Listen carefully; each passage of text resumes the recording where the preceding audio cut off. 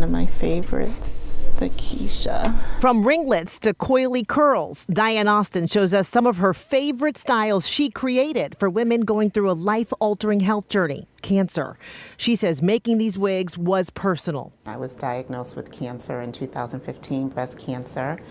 And I learned through my oncologist that I would lose all of my hair. So it was really shocking for me. Diane went through surgery and then chemotherapy. She says for her, the timing couldn't have been worse. My daughter was about to graduate high school. I'm in the middle of treatment, and I didn't know how that was going to impact her, so that she could see me as, not looking sick. Diane's doctor suggested medical hair loss wigs and prescribed her one that insurance would cover.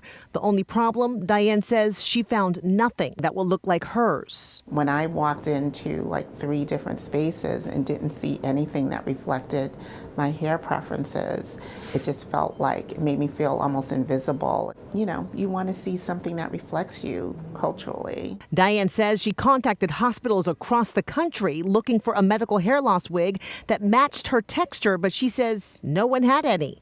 So she had to improvise, wearing scarves to cover her hair loss caused by chemotherapy.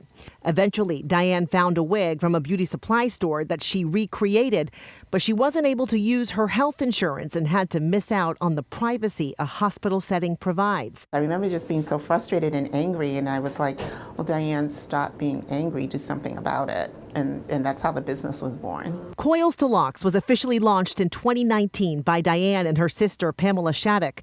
It's now a wig resource for women of color and any woman with textured hair experiencing medical hair loss, offering highly textured coily and curly wigs covered by health insurance through medical prescription at cancer center hospitals across the country, including Dana-Farber Cancer Institute. We spent actually almost 4 years before we even launched doing the research and understanding the market, because I needed to just understand what goes into a wig, what makes a wig a good quality. Coils to Locks continuing to grow, now located in 16 hospitals across the country so far. So I thought I could go and get a wig that looked like this. And getting national attention. Diane and her sister appearing on the Jennifer Hudson Show.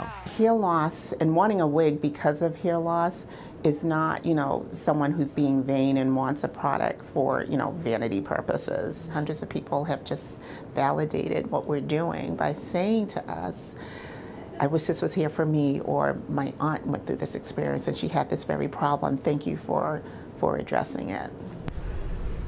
That's right. Well, Diane and her sister Pamela, who created Coils to Locks, have now added braids to their line and plan to add locks as well.